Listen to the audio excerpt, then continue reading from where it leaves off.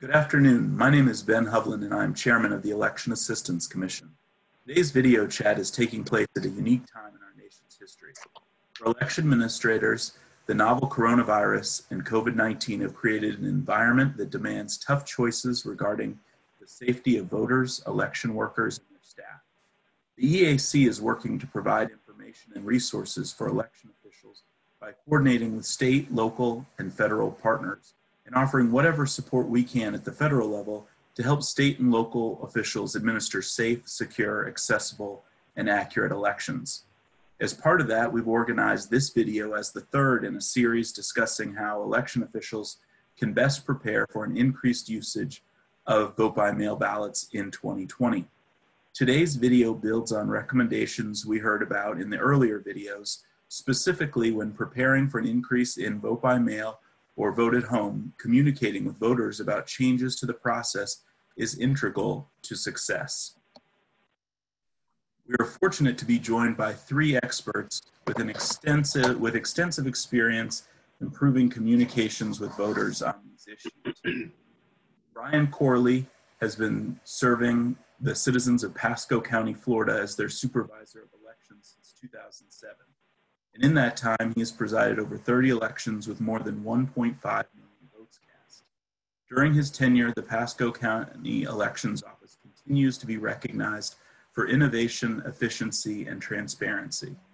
Mr. Corley is a state certified election administrator by the Florida Department of State and is the past president of the Florida State Association of Supervisors of Elections.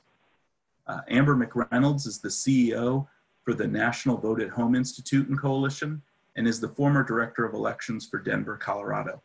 During her time there, she transformed the elections division into a national and international award-winning office. She has proven that designing pro-voter policies, voter-centric processes, and implementing technical innovations will improve the representation for all voters. And Whitney Quesenbery is the director of the Center for Civic Design, the home of the field guides to ensuring voter intent. The Center for Civic Design's work on best practices for election design, from work on vote-by-mail envelopes to plain language and voter outreach, supports election offices and makes it easier for everyone to vote.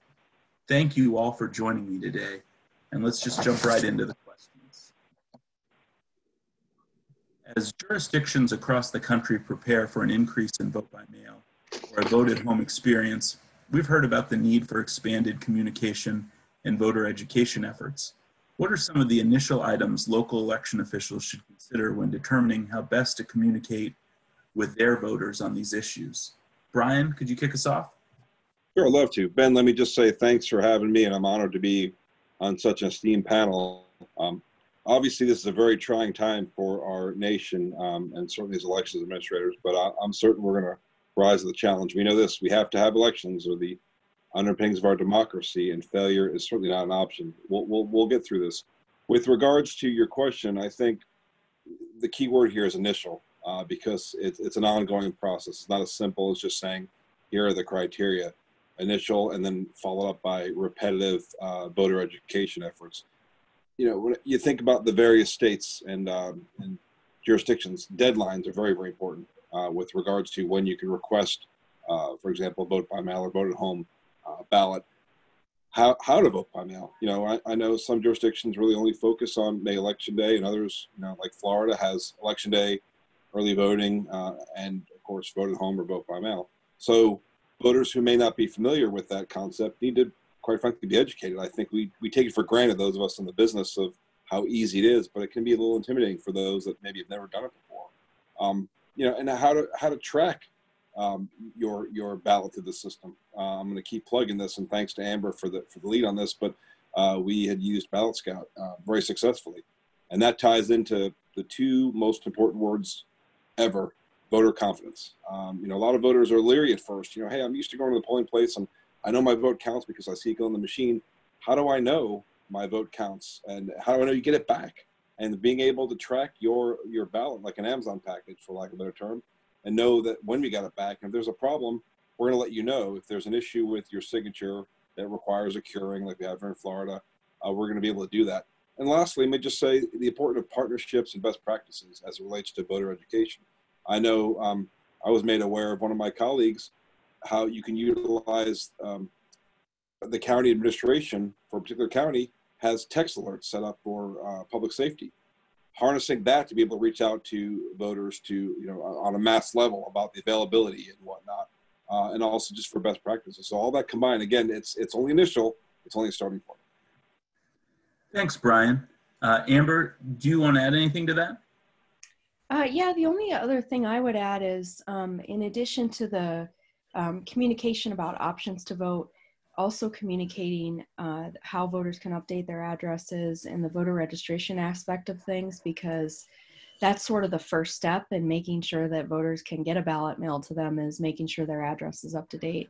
So when we transitioned Colorado's system, one of the sort of priorities that we built into our marketing efforts was this sort of first phase of encouraging voter registration, encouraging voters to update their addresses ahead of ballots being mailed, and then, as Brian mentioned, signing up for the ballot tracking tool. So those were all key elements of that. And then also, and I'm sure Whitney's going to weigh in on this, but the ballot packet itself is a key communicator, if you will, to voters. And so with ballots going out and mail ballots going out, it's an excellent opportunity to make sure voters are clear on what the instructions are. Thank you. That's a great point on the need to update folks' address. And certainly right now, well, a lot of people are sitting at home. It's a great opportunity if your state has online registration to go ahead and take care of that, make sure that your registration information is up to date. Whitney, do you want to add anything? Yeah, I want to just pull this up a level, because all the details are obviously things that we need to communicate.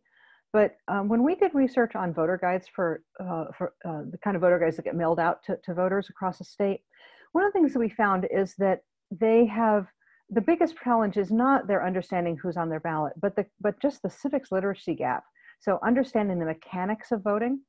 I think when we change an election system, we often spend a lot of time saying, well, here's how it used to be, and here's how it is now. When what voters want to know is, what do I do this election? And so focusing on how it will be, being reassuring that there's a process in place, there's going to be good integrity for that election by just demonstrating that it's easy to explain in clear, simple, plain language. And the last thing is making sure that we connect the actions they have to take to what they're doing. So not just mail your ballot back, but how do you mail your ballot back? What action should you take and when should you take it? So that it's all very concrete and people know the steps they need to take. And then they can fill in the details about exactly where that drop box is or exactly when they can expect their ballot envelope to arrive. But some of those things that we take for granted, that all this stuff is going to happen in a sequence of actions, just is a little bit of a black box to voters. And so demystifying the process. Those are great tips. So a bit of a step-by-step guide in instructions to voters. Mm-hmm. So as experts on communicating with voters about election mail, what are some of the significant lessons learned that you've seen that may help election officials across the country? Amber, do you want to start off? Sure. I think first and foremost, the earlier the better. So, I think as we've been seeing with the pandemic and the crisis and sort of the issues that election officials are facing across the country, setting up a communication stream where voters can trust the information they're getting from the election offices and have a go-to resource on that is really important.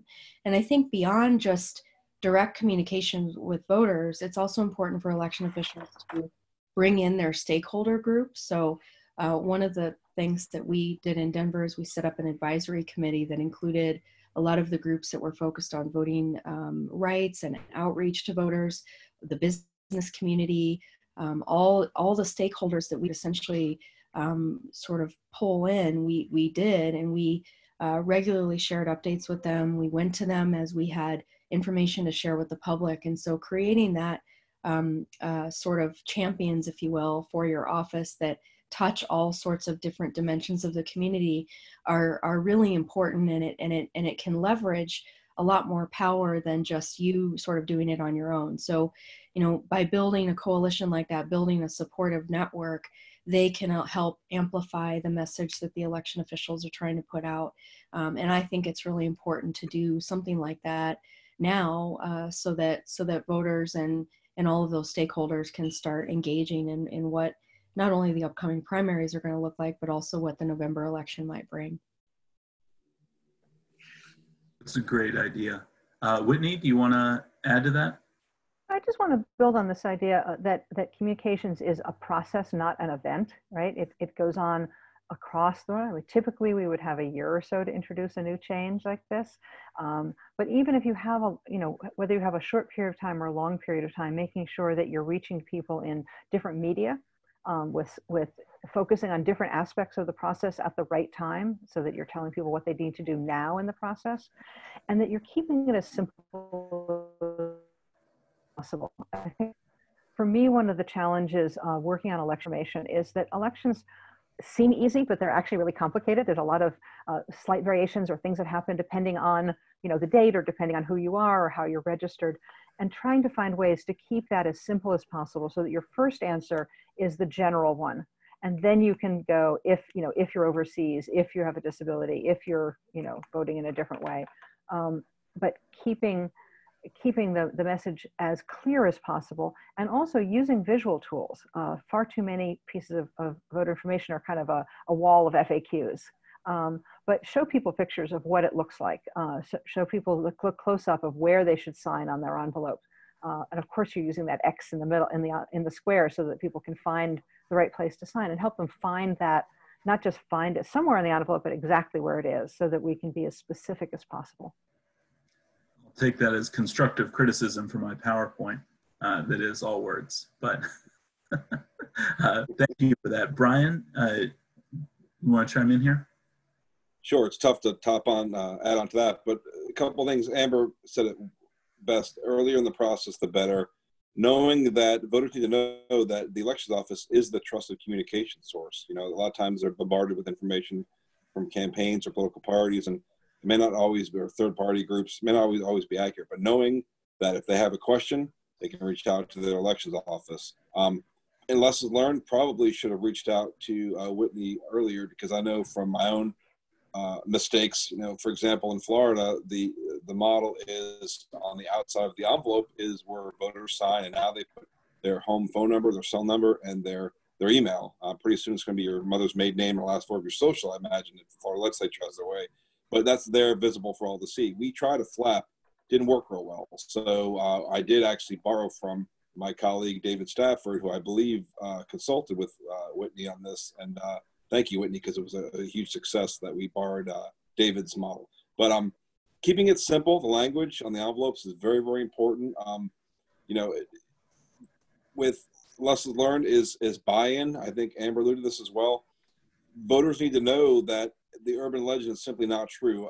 Every week I speak to the jury pool, several hundred people, and invariably the question gets asked of me, well, I heard that vote by mail ballots only count in close elections or recounts. And to this day, that's an urban legend. So we need to dispel through communication and to relay that's simply not true. And so voters know when they cast their vote from home, it's secure, it's efficient, and it's going to count. Those three things I think are pretty important. That's great. And actually, just as a quick follow-up, Brian, you had mentioned Ballot Scout earlier. Have you found, or have you heard from voters that helped with their confidence and believing that their ballot had been received and counted?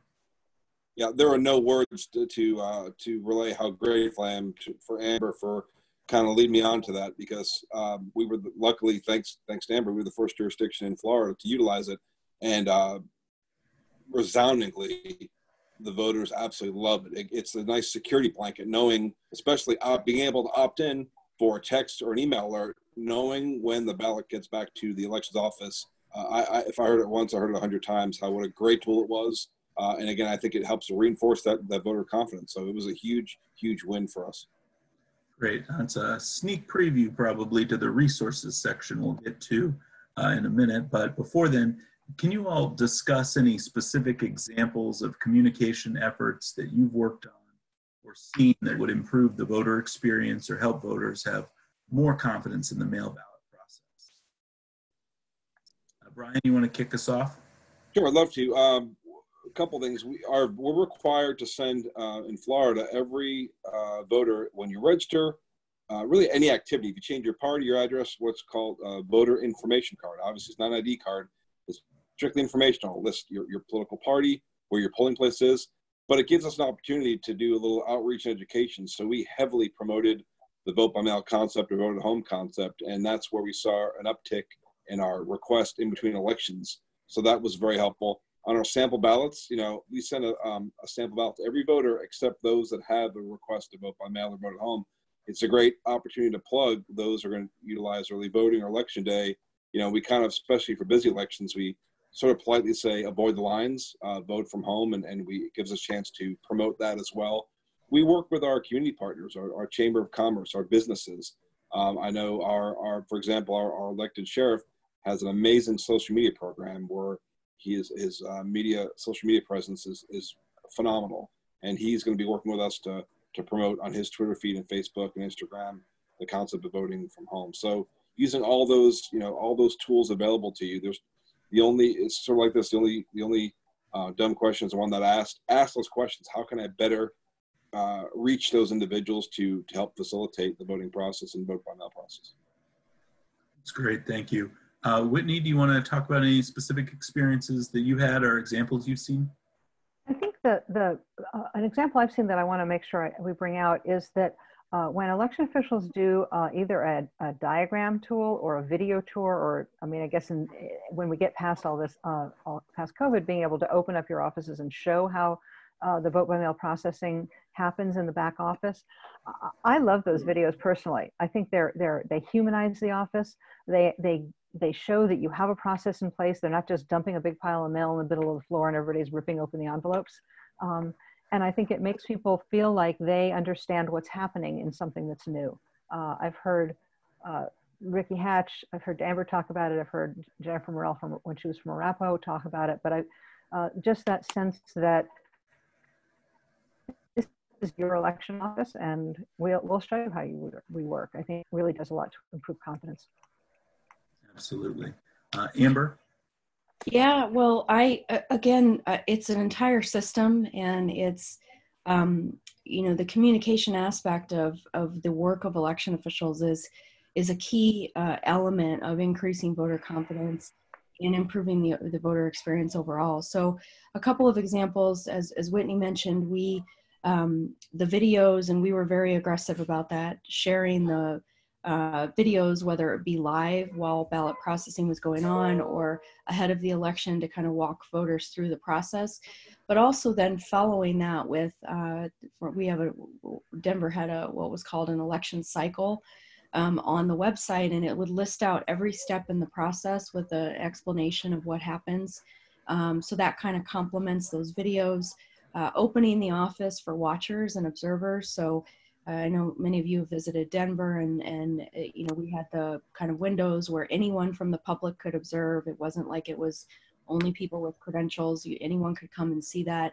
So I think all of those things are really important in terms of confidence.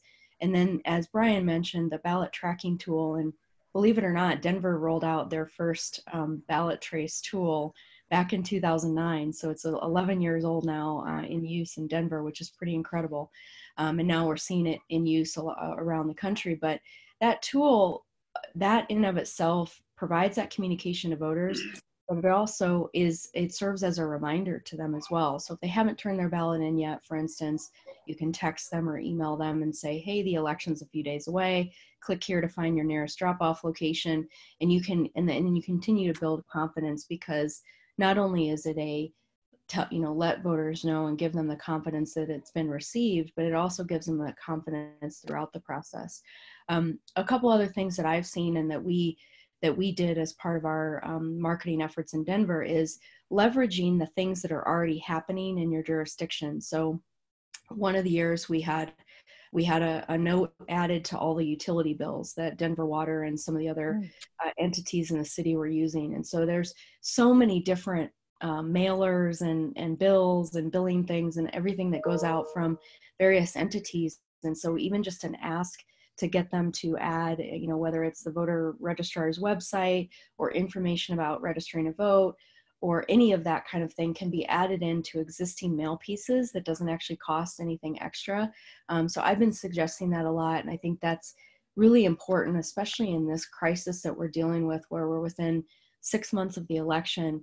Leveraging everything the government has is really important to make sure that the message gets out. And that's not just at the local level, that's also at the state level.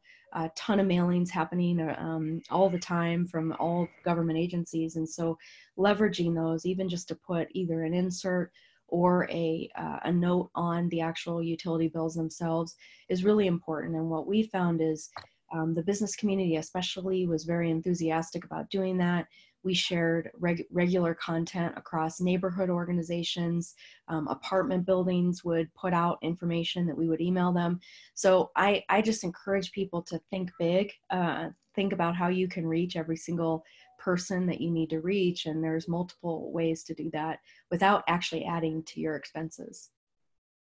Those are great ideas. And actually, Amber, I know I've heard you say before, you know, go to where the voters are. I just read an article today, I believe it was about Hamilton County, Ohio, putting absentee request forms at the grocery store for people that didn't have printers and so weren't able to necessarily print those off. So again, I think to the point, looking at what resources you have, what opportunities do you have to get to where people are, and so really appreciate that. And you can put a ballot box in a mobile vote center at a grocery store too. Just saying. Great point. So I mean, again, thinking about sort of all these resources, you know, Whitney, I'll let you kick this one off. But are there particular resources that you would point to that can help jurisdictions communicate with their voters who may not be accustomed to mail ballots or the process and procedures associated with obtaining a mail ballot? Well, to prove a pitch, we've been gathering design artifacts, all the materials, the flyers and the envelopes and things like that on our website. We have a little toolkit that's linked there. There's so much that goes into a vote by mail election, and some of that is, you know, ballot sorters and openers, and those are well beyond us. But we are focusing on sort of our wheelhouse, which is designing the information well. So we have a set of envelope templates. We work with the U.S. Postal Service. They're in use in about 5 states right now. Michigan adopted them this year and really had no problems with them. And in fact, the good design helped reduce the number of envelopes that came in without a signature compared to their previous election, even with lots of new vote by mail voters. But we've gone beyond that. We're working on a pocket guide that's basic information to help explain vote by mail to people who've never experienced it before.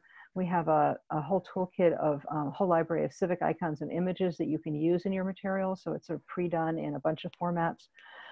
The point of all of these samples is that they're not really templates in that you don't have to use them exactly as they are. In fact, they're meant to be customized. So we know that every election official, well, first of all, you've got to put your own county name on it, your own address, your own email address, your own election dates.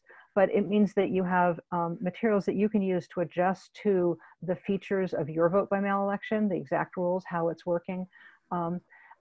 We particularly love the pocket guide because it is an 8-page little brochure, but it's printed on a single piece of 8.5 by 11 piece of paper. So it can come off of pretty much any printer.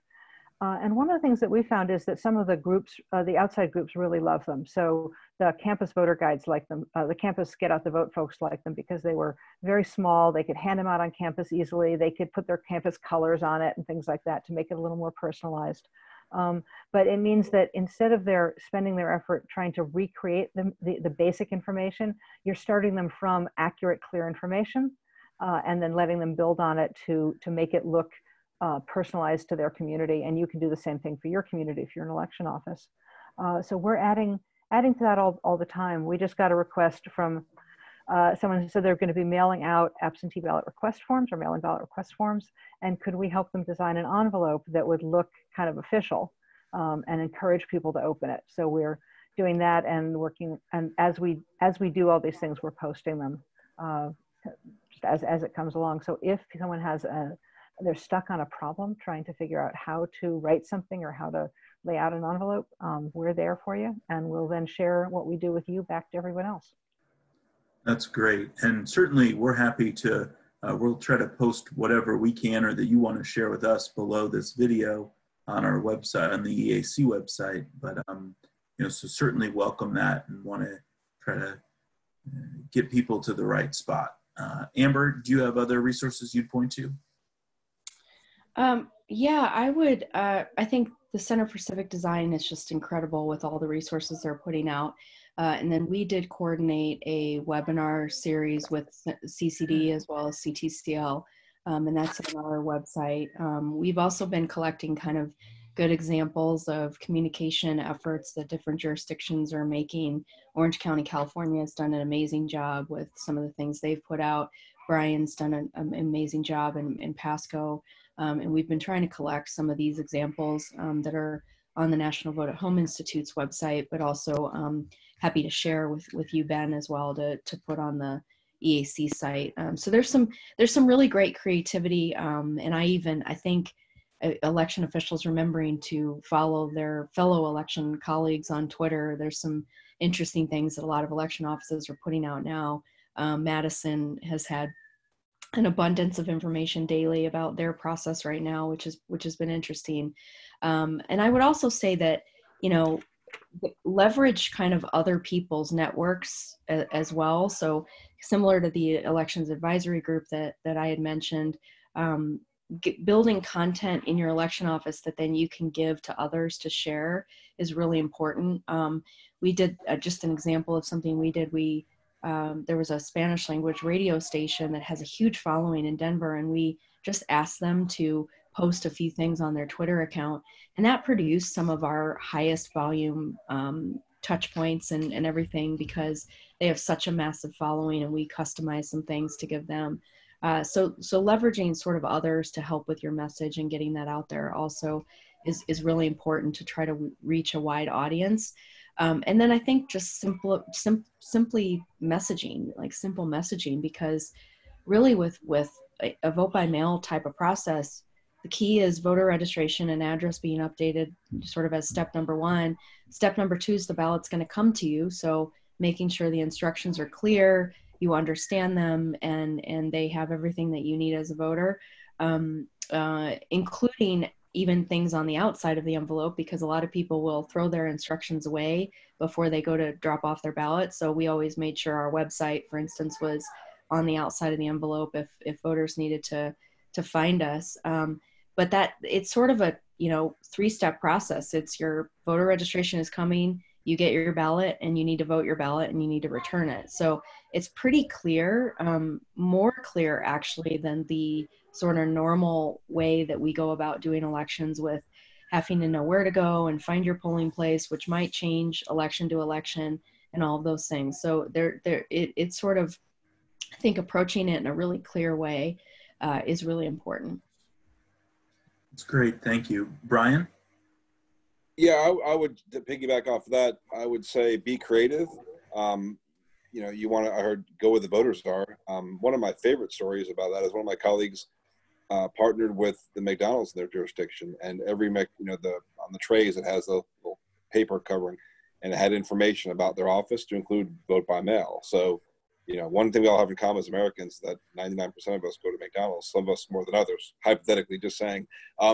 But being creative and keeping it simple. I know I've done PSAs where I've just asked my local cable provider, can you run this PSA as a courtesy? And they did a lot. And that's free advertising. And it's, of course, selling democracy. And having a social media presence, utilizing those platforms.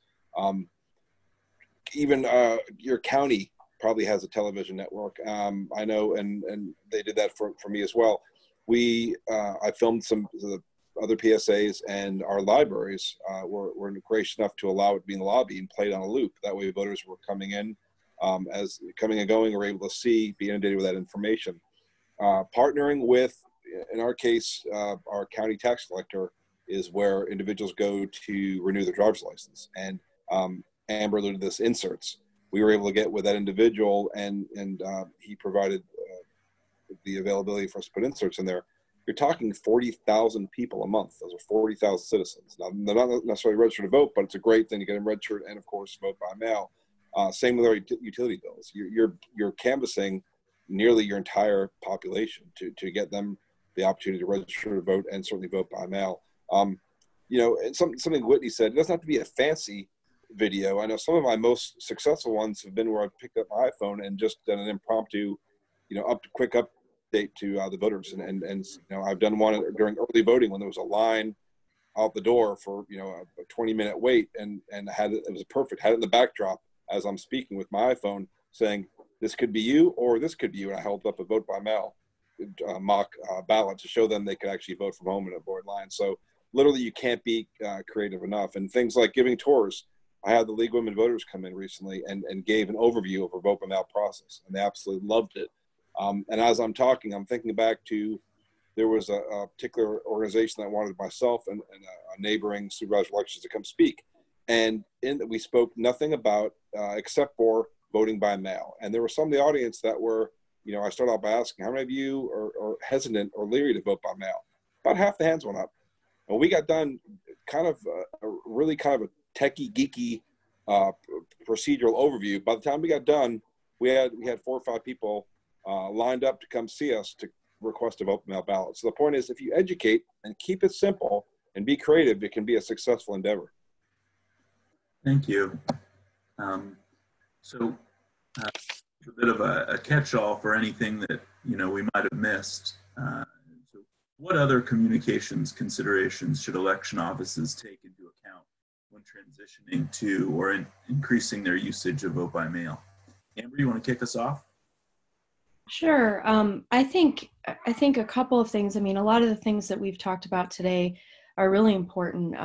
But I think that creating a communication culture, if you will, that arms not only it's always easy to sort of say or assign the communication staff with dealing with communication, but really I think it's important to look at every staff member as a conduit for communication. Everyone who answers the phone in the hotline should have certain talking points and be able to have and be armed with information that's important for the folks they're talking to, all the way through even to the ballot security teams that are emptying the ballot drop boxes out in the field.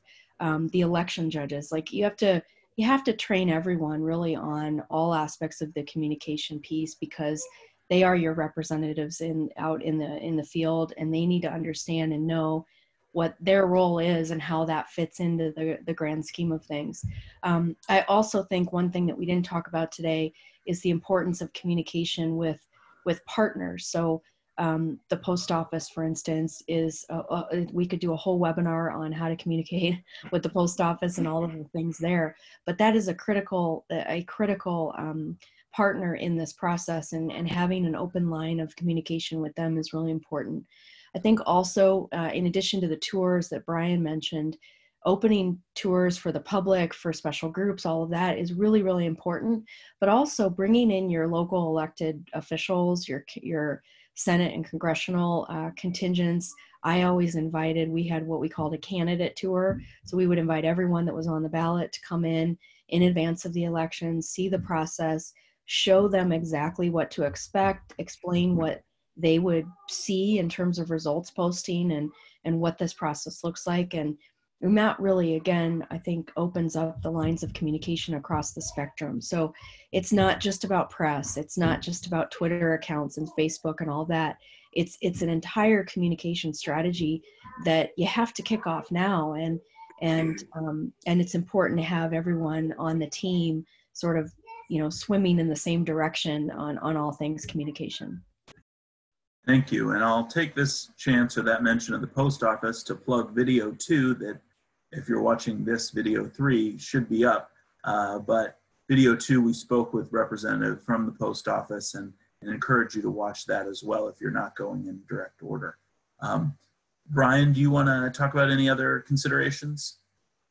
Yeah, the question where it says, or increasing the usage of vote by mail, it's going to happen. What I tell political parties and candidates, you have to have the hook, because, we in Florida, there's been such an increase in utilization of vote by mail, but oftentimes candidates have a hard time convincing a voter who maybe signed up for it during a presidential election and is getting one for a municipal or a local primary, getting them to return that ballot.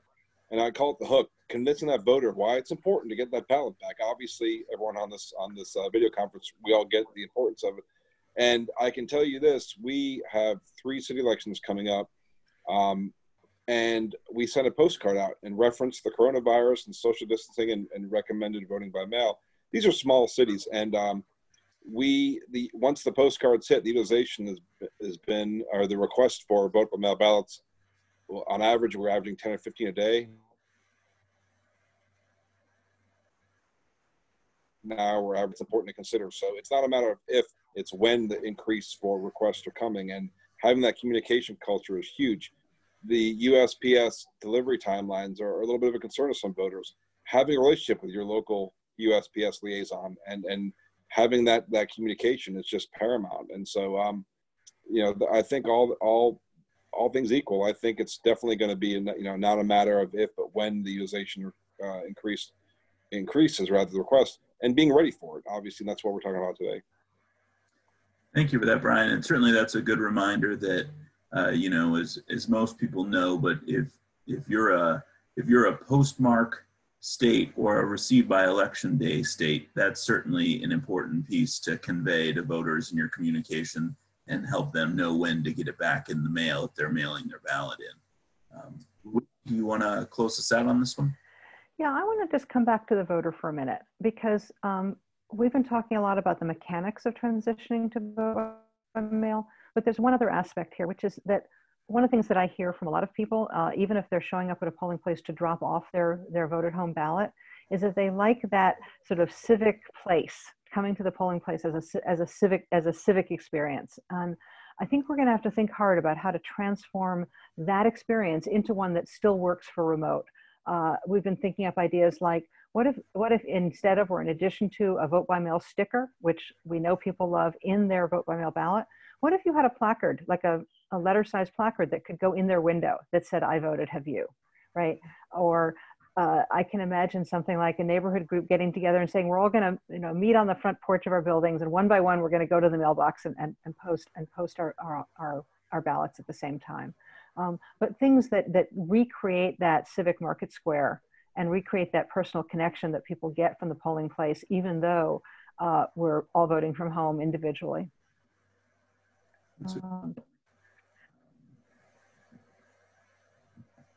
So at this time, we're basically wrapped up, but I know still get that sense of being in public. I know that as with many of these things, there's something that folks think about and they're like, oh, I should have said this. So closing comments time, this is your opportunity to do that.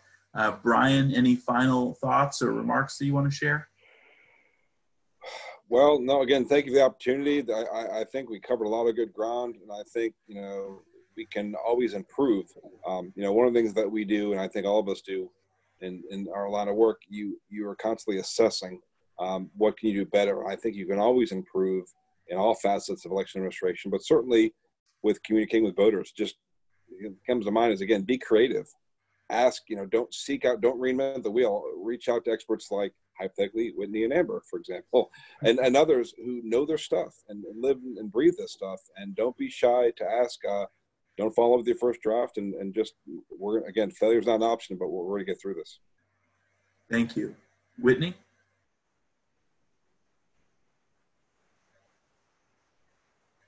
Whitney may be frozen. Amber, you want to give us any final thoughts or comments? Sure. Well, thanks for having us, Ben. And I think this is a key part of the conversation, and how we can prepare is leveraging communication tools and resources. And again, I think keeping the voter front and center in all of our thinking around that, in terms of how we can improve their voting experience, but also improve their trust and confidence in the process. I'm a huge proponent of transparency when it comes to communication, and making sure that voters are armed with good information about what this looks like, but also, as we've talked about, all of the partners and the stakeholders, and it is a community event, and it takes extraordinary creativity to make sure the community as a whole knows what's happening and can trust and have confidence in the process. Thank you. And Whitney? Well, I also want to thank you. I think these are, I've watched the first video that's up. I think these are wonderful conversations, and I'm honored to have been invited to be part of it. I think the thing that I think as I've looked at all the conversations that are going on around the country is just how capable and how creative and how professional election offices are. And if you're sitting alone in a county thinking, I have no one to help me and I have a 4-person staff, you actually have 8,000 colleagues across the country who can help you. And lots of nonprofits like the Center for Civic Design, but like all of the others, League of Women Voters, all the other many places we've mentioned who are also on your team. So if you think of the team, think of elections as a big extended community team, I think we can all do it and we can vote.